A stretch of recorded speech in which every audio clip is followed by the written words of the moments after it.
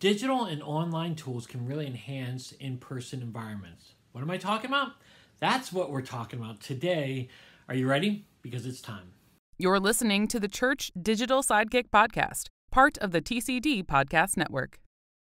Hey heroes, my name is Tom Pounder, and this is the Church Digital Sidekick Podcast. This is the podcast where I bring on ministry leaders and we talk about how you can do digital ministry more effectively in this very digital and online world.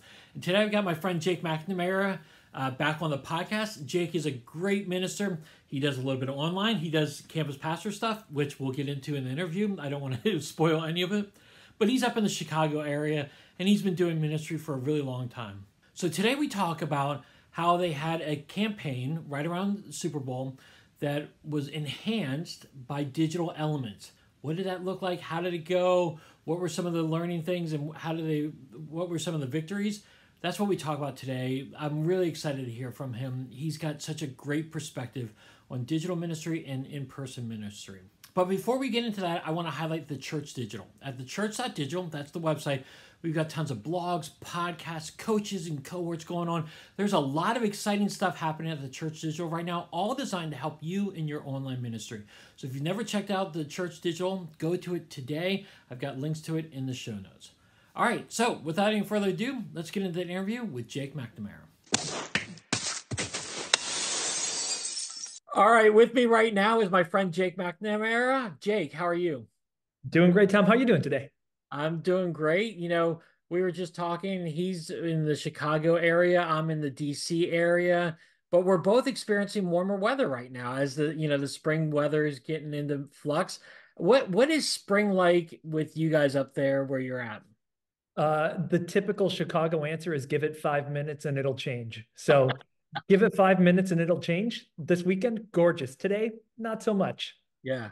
That's good. That's good. Okay, so when this podcast airs, I think the NFL draft will be right upon us. So, the Bears have the number one pick. I know you're a big Bears fan. What's going to happen? Caleb Williams is the easy answer.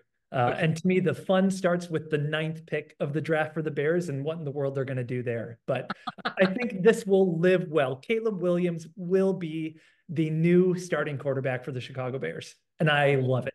I love it. Are you okay? So are the Bears your favorite team? So the Cubs would be like my favorite sports team, but football, yeah, Bears without question. Okay, cool. And how do you feel like the Cubs are going to do this year? So they've been overperforming to date, which I love. Bullpen and starting rotation a little rocky. If that smooths out, then I mean, playoff caliber team, not world championship team, but anything can happen in the postseason. Hey, they don't need to win a world championship for another few decades after they won, years ago. So I'm greedy. One just isn't quite enough. yeah. Well, see, for me as a Washington Nationals fan, everyone's so upset still that we're not quite good enough. Like we're still in that rebuilding mode. They've got pieces in place, but we're still rebuilding. Not even a playoff team. We're that rebuilding.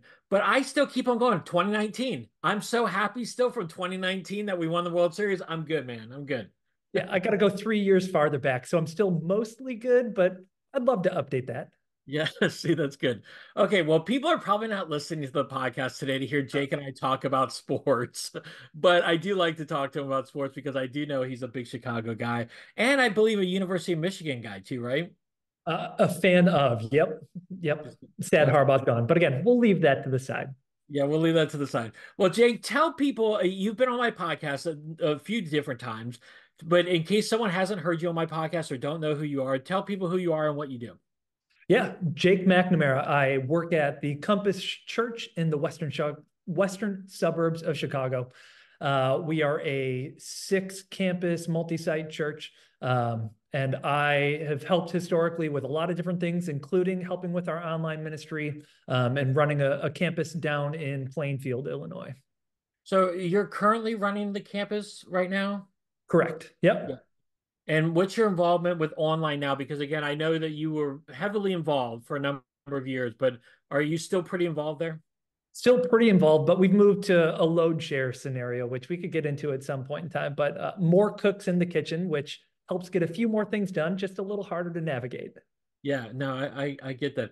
What do you like being about, what do you like most about being a campus pastor? Oh, the best and the worst parts of a campus pastor are the people, right? Like, in full disclosure, like I love the staff that I get to work with. I mean, huge bright spot. I couldn't speak highly enough of all of them. Yeah. Well, that's good. Okay, so well, here's the deal. You've got a lot of online experience, and now you have a lot. You also have a lot of in-person experience as well. And while we were talking about different topics we could talk about today, you shared something with me that I thought was really interesting. Now you tried to downplay it, saying, "Oh, it's not rocket science. Not a lot of churches are probably doing it," but I'm like, no, we need to share this encouragement. So recently at your church, and you can tell me if it was all campuses or if it was just one campus. But recently, your church, you used digital to really support an initiative that your church was doing. So, talk to me a little bit about that. Give me a general overview about what the campaign was, and then we'll get into how you use digital. Yeah, so we tapped into this little thing called He Gets Us. Some people love, some people hate, some people just didn't fully understand. And this isn't that conversation, but we realized that going into the Super Bowl, that there was going to be a lot of conversation around these commercials that happened. And we wanted to use that to promote a value. So every year at our church, all of our campuses, we will promote a particular value that we want to push throughout the course of a whole year. And we felt very strongly that we wanted to work on relational evangelism. So, not just the going out and sharing the gospel from a street corner, but how are we intentionally building friendships, using our friendships as a way to turn into faith conversations, and to realize that every single one of us can actually do that and do it pretty well. So we decided that we were going to do a training series in the fall and then use that as kind of a jumping off point to gear people up for this He Gets Us series that we started the first Sunday after the Super Bowl. So we wanted to capitalize on the millions of dollars that other people were spending and Yeah. use it as a way to talk through some very real life practical conversations. Things about the fact that Jesus understands our anxiety and our guilt. He understands what it's like to have dissatisfaction. He taught on those things. He felt many of those things. And we used it as a way, just so everybody can get it out of the way as well, to give a full picture of Jesus. So we worked through all of that. And it was a lot of work, but a lot of fun. Yeah, that's awesome. I love that you attached it to the He Gets Us campaign because again, you kind of talked about it earlier. You know, some people liked it, some people hated it. The reality is it got us talking about Jesus. And Yes. that's that's free kit marketing right there. I mean, for every church, that's free marketing. You get to talk about Jesus.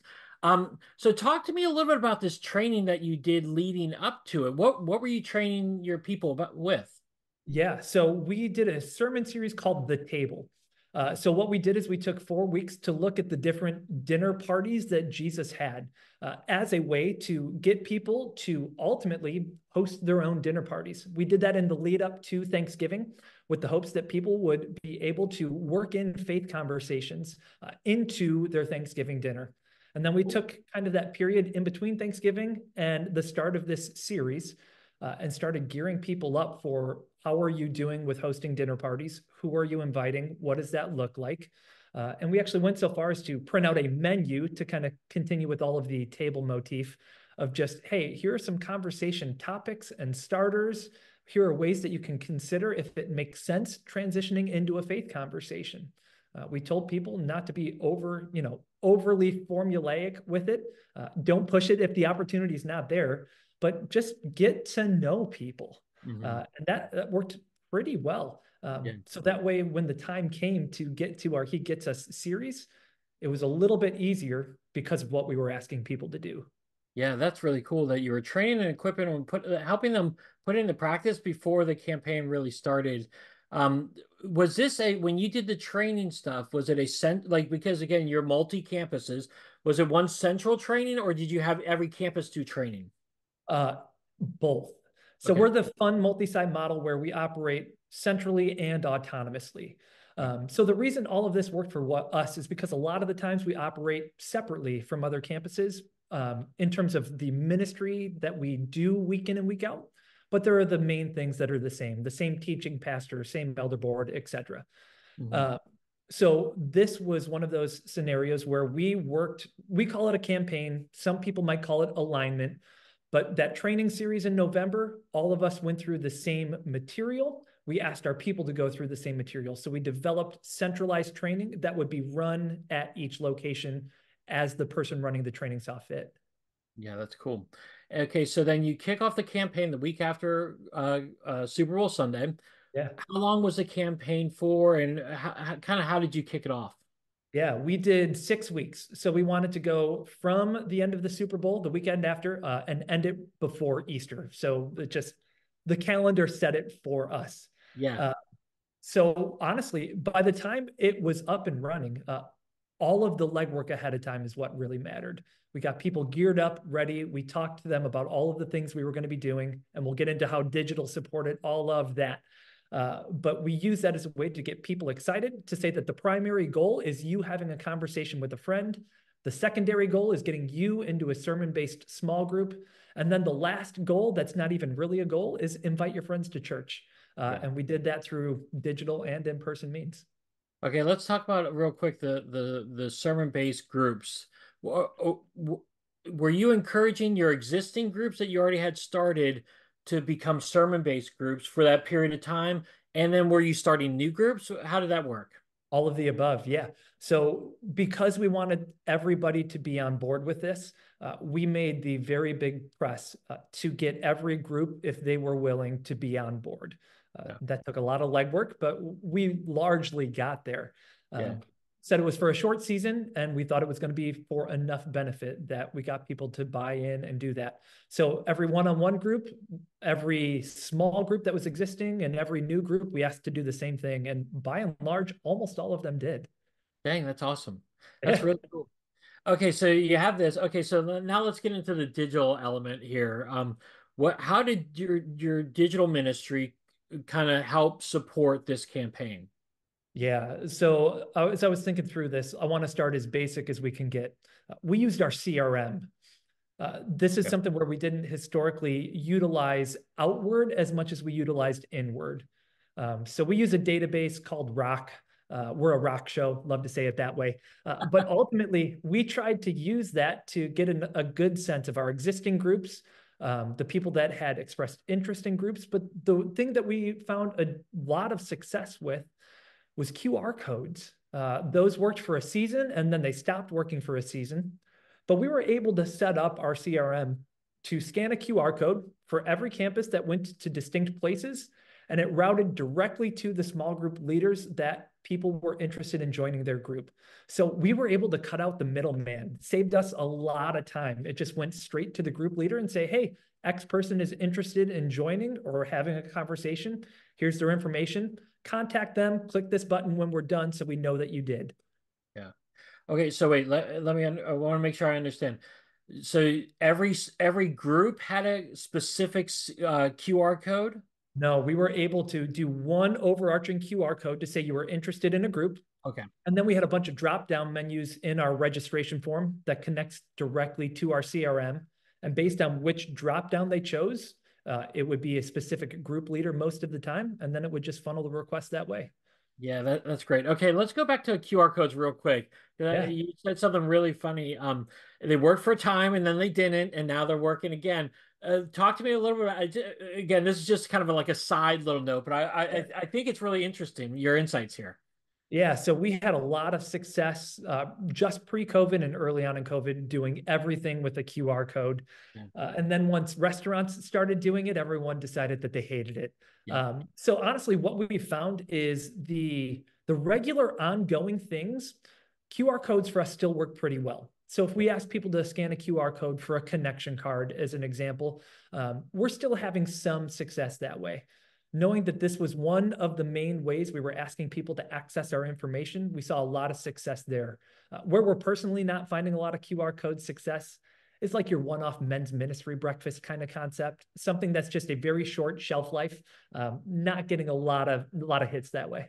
Yeah, no, I think you're right on that. That we've kind of experienced something very similar. The really basic stuff that like when we're doing an online Bible study, that you have to text a number to this or text a word to this number.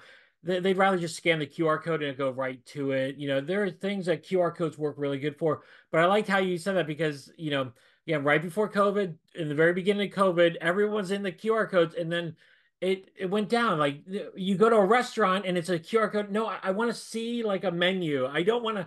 I already look at my phone way too much. I do not need to see it.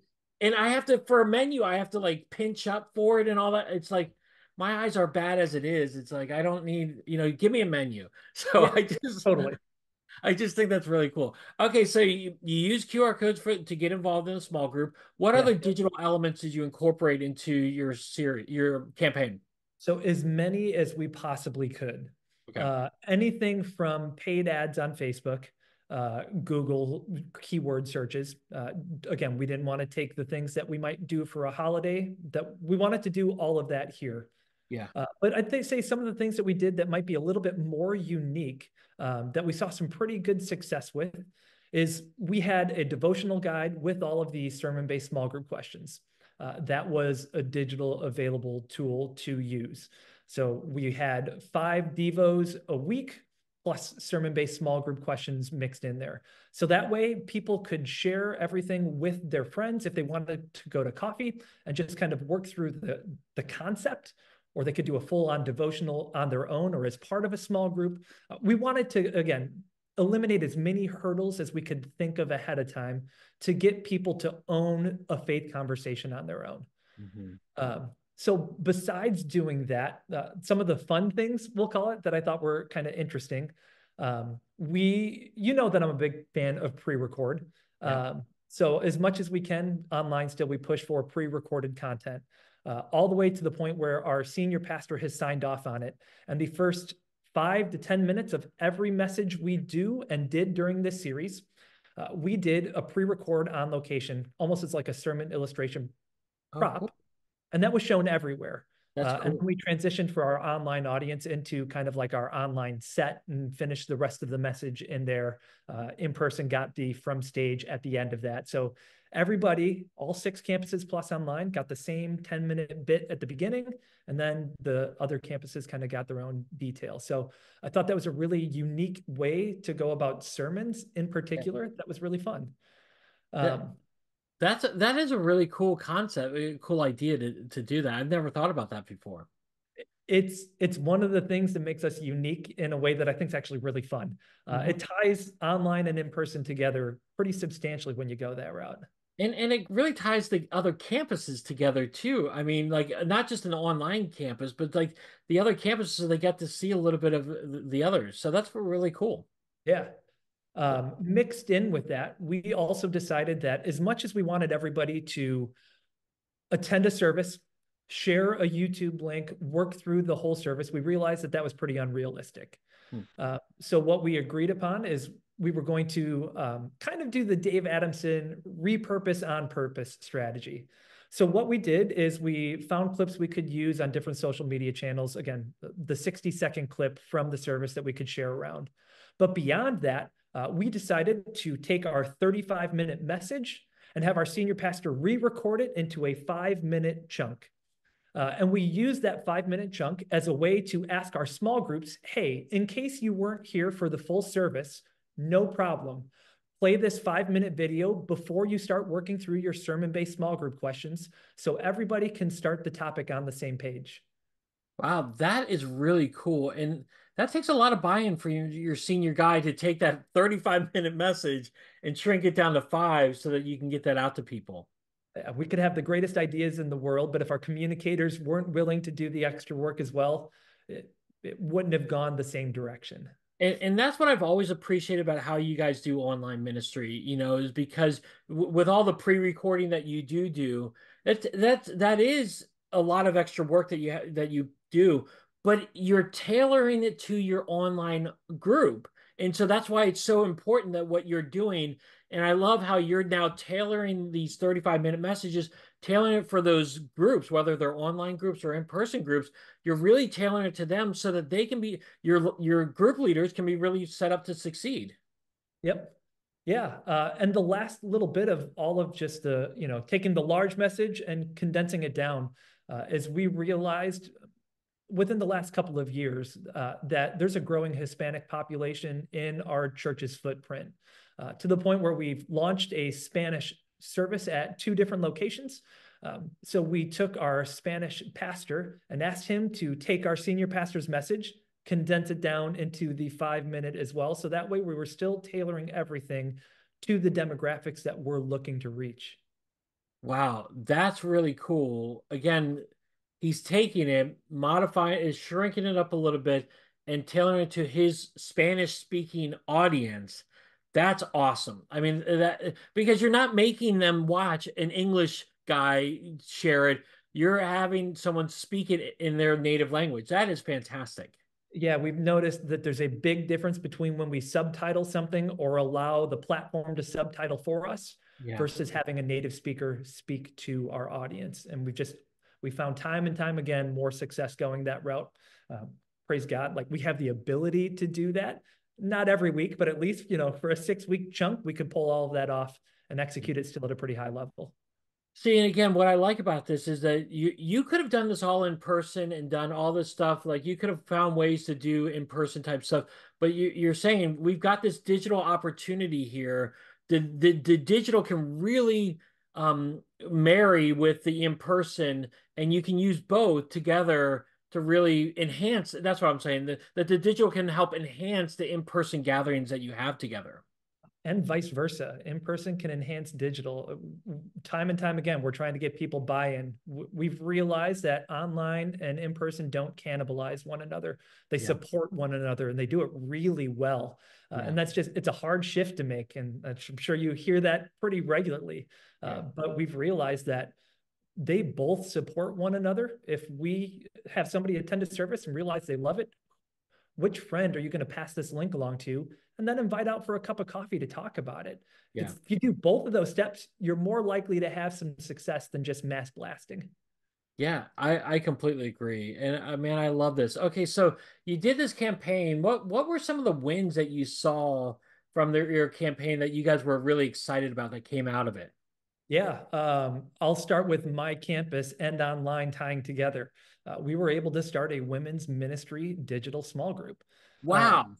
Which has been really fun. Now, I'll also say my wife runs it, so maybe that's cheating a little bit, Oh, but it's been a good way for busy moms to connect at our campus. And it's regularly running, 10 to 15 women. They're getting together. They got together every week during the series.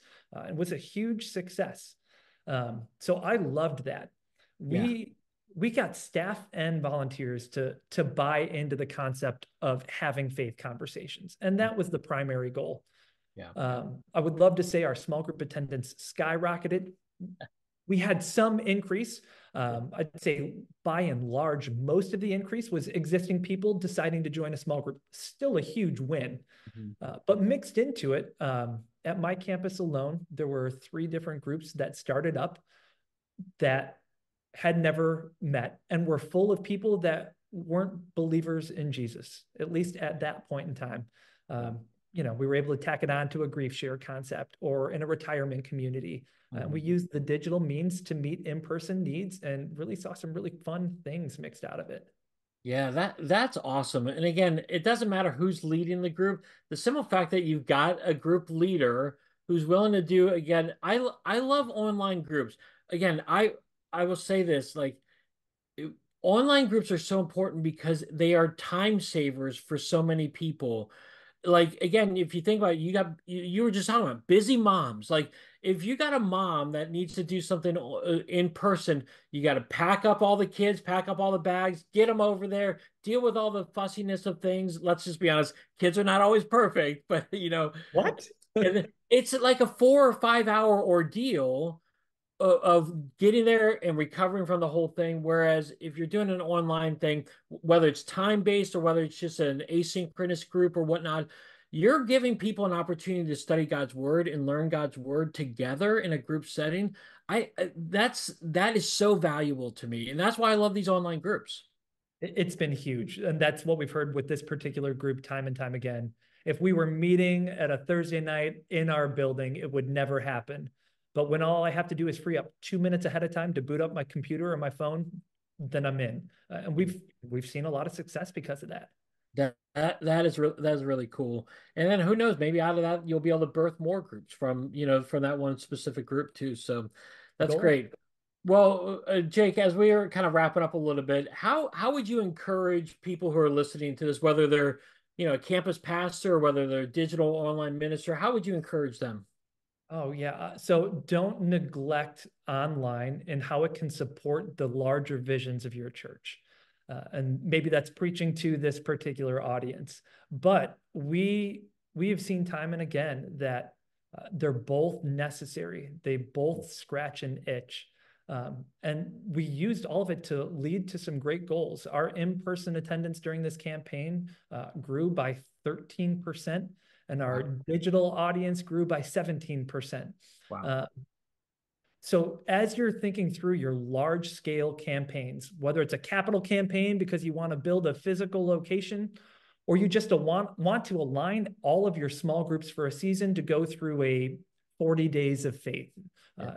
anything in between, don't just do one or the other if you have the ability. And it doesn't have to be as elaborate as we went.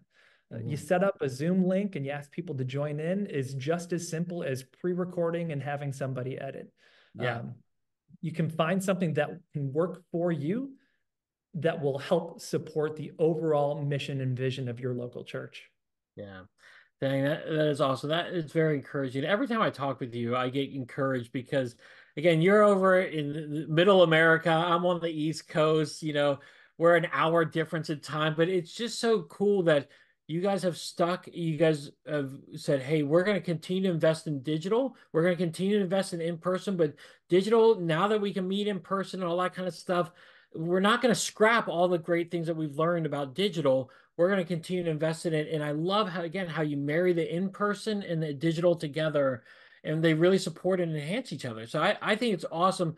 And again, you saw just great results out of your campaign. So that's really cool. Yeah, keep refining, right? It's always a grand experiment, especially with online. It Yeah. shifts, try something and then Yeah. see if it works. And if it does, build off of it. Yeah, I love it. Well, again, if you want to talk with Jake a little bit more, he's on Twitter a lot. He'll be commenting on those bears and all that kind of stuff, but he does like to comment on ministry stuff as well. But let me ask you this. Are you on Threads yet? I am not. I Okay. know I should be, but it's one of those where I just haven't put the time in. I wanted to make sure it was going to work. I got really burned with Clubhouse thinking it was going to be the next big thing. So I want to make sure it has staying power before I personally take that time to invest. Yeah, I'm on Threads right now, but I just like post like once a day just to post. Like I think it has more legs than these other social platforms that have tried to come out. But again, a lot of times it's like you post something or you try to talk with someone and it's like crickets. So it's still got a long way to go. And most of the people that are on there are like anti-Twitter people. They're like, oh, Twitter stinks. We're here. This is utopia here. So. So let's be honest, Twitter does stink and it's the greatest thing in the world all at the same time. Yes, that's what I say all the time. I call it a beautiful train wreck, man. It Oh, is a yeah. beautiful train. Yes. And again, whenever something newsworthy is happening, sports related, world related, I go to Twitter first because that's where, I find all my information. So, Sounds like a whole Jake's on nother Twitter. conversation. What's that? But this sounds like a whole nother conversation we could have. It does. Yeah. We'll have to talk about Twitter next time Yeah. because no matter how much people want Twitter to go bye-bye, it's not going to go bye-bye. So, well, Jake, I met you on Twitter and I'm grateful that I did. And so thanks so much for being on the podcast as always. No problem. Thanks for having me again. All right. So, other than the sports references, what stood out to you today? What encouraged you? What challenged you? What questions do you have? Definitely put it in the comment section below or hit us up on Twitter. I've got Jake's Twitter handle on the show notes, mine as well. We would love to talk to you a little bit more about how you can really put digital into your church campaigns, and really it goes to enhance and marries along with that today. So I want to encourage you to do that today. All right, here's well. Thanks so much for being with me today. As always, if you enjoyed the podcast, go and subscribe to it. It's on YouTube, it's on Spotify, it's on Apple, it's on Amazon. It's everywhere you can get your podcasts. Go and subscribe to it today so you can get these whenever they come out. All right, here's well. I hope you have a great rest of your day, a great rest of your week, and until next time, have a great one.